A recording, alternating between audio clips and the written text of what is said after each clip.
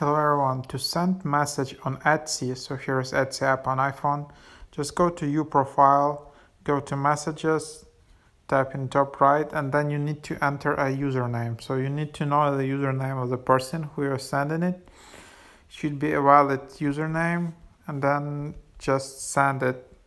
You can attach snippets, you can attach photos and stuff like that and just send. And there you have it, you have this message.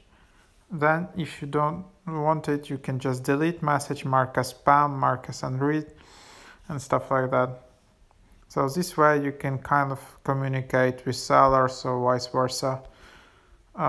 So that's how it works.